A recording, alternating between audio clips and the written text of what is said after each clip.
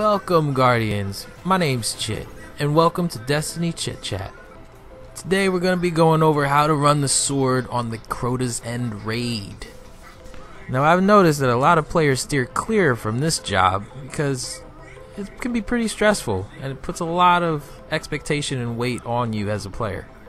But today is going to be very different because I'm going to make it very easy for anyone to be able to run sword.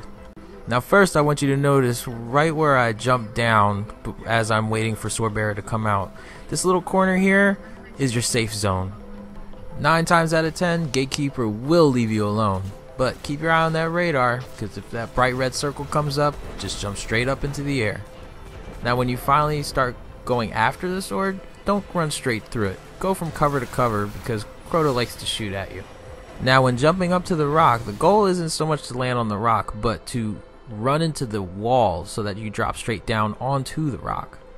Another thing I like to do here at this point is as I'm jumping up, that's when I tell the team to fire rockets, because that first rock that you jump onto, Crota tends to like to shoot at you, and it spells a lot of trouble. Now at this point is where I wait to see about 2 or 3 rockets hit Crota before I move in. Then you do a quick R1 for dashing, and then you start spamming that R2 button. I'm on PS4, don't hate me. Then on your escape, land on the higher of the 2 rocks because it has more cover and Crota won't be able to get a line of sight on you and shoot you. You can actually just run onto the rock itself, you don't even have to jump.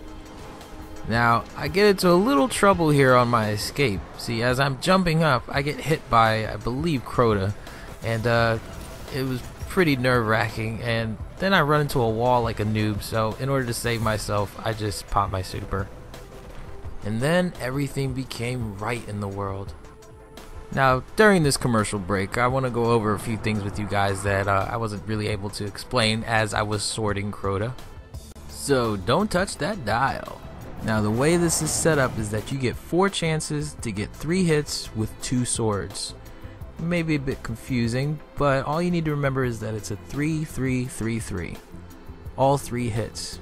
Now one of these sets of 3 hits needs to be a 4 hit, with a total of 13 hits because a 14th would enrage him and then the sword would disappear on you. Now once you get a little more confident in your skill, you can go ahead and play around with those numbers and say get a 4 and a 4.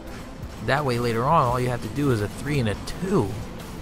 Now, I was a little upset by my sword performance because I know I hit him 4 and 4, yet the damage really only shows that I did a 4 and a 3, which only means that Crota got his shield a little bit sooner than I was able to do damage on him. Now, the way I judge whether I can get a 4 hit on Crota or not is totally dependent on his position, because I'm a Titan. I'm not a hunter that can go invisible. If you see Crota along the left side of his performance stage, it's generally a bad idea to go for a 4 hit because you have to escape onto the right side, and that's a pretty long escape route. You're only increasing the chances that he takes a swing at you and he actually lands it. So it's always best to go for a 4 hit when he's right on the right side, almost next to you when you go to jump up to him. Now in this moment in the fight, I actually get another 4 hit on Crota, which kind of worried my team that he was going to enrage, so they didn't shoot their rockets that time, and I was put in a bit of an awkward position, but everyone made it to the ogre room just fine. Now here's a question for you guys. This is Crota's health just before we entered the ogre room. Now, do you think one more hit would have enraged him? Yes or no? I'll give everyone just a moment. Did everyone place their votes? Okay, great. We'll find out the answer in a bit when... You're not supposed to answer it now. Oh, come on.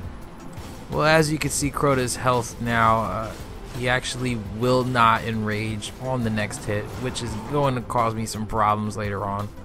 Now my team was shooting the floor and the windows to try and get Swordbearer's attention, but fortunately it worked against us and he went missing. We just couldn't find him.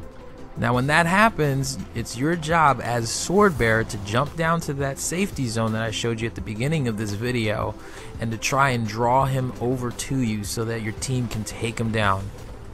Now I'm going to stress this again, make sure you avoid Gatekeeper by watching your radar and avoiding Crota's shots. Now I really couldn't find Swordbearer, and I just went out there and realized he was right next to me, and I'm rushing back to my team so that we could take him out quickly. Swordbearer has a tendency to go into hiding right at the end when you know you're gonna beat Crota, because he's a jerk. Now this is the final stretch, guys. It's now or nothing. Okay, firing rockets, jump, dash, 1, 2, 3. Oh yeah! It's the moment of glory, guys. Let's do this. Leroy Jenkins. 1, 2, 3. No, one more. Yes, yes, yes. Well, that's it for today, guys. Hope you enjoyed. Share this video, click that like button, and subscribe to my channel for more daily Destiny content. This is Chit, and I approve this message.